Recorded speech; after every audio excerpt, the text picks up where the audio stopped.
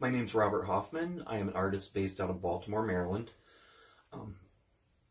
I am from Indiana. I received my BFA in painting from Indiana University. I've moved to Baltimore 13 years ago, and I've been here ever since.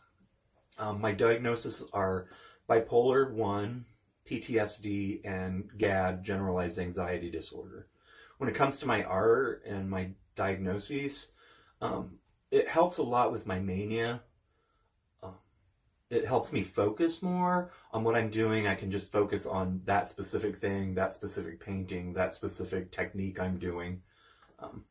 When it comes to my anxiety, it helps because it helps me focus on that and not the outside world. It kind of puts me in a little world of my own, so I don't have to worry about all the drama going on in the world. My color use is straight on rainbow. It is a representation of the LGBT community. It's based on the flag, the pride flag.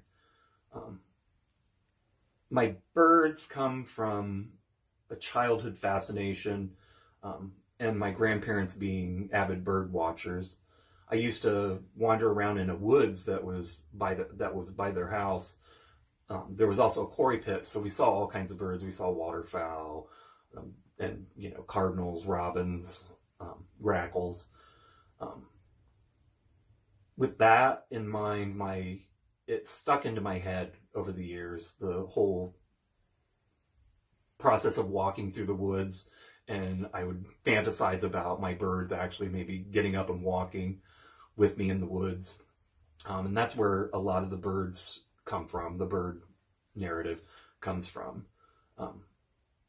You can also see more of my art at Baltimore Art Gallery in Hamden.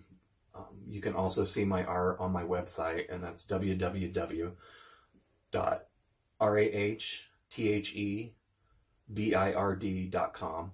I'm also on Instagram, and you can watch my process videos on there, and it's RAH_THE_BIRD.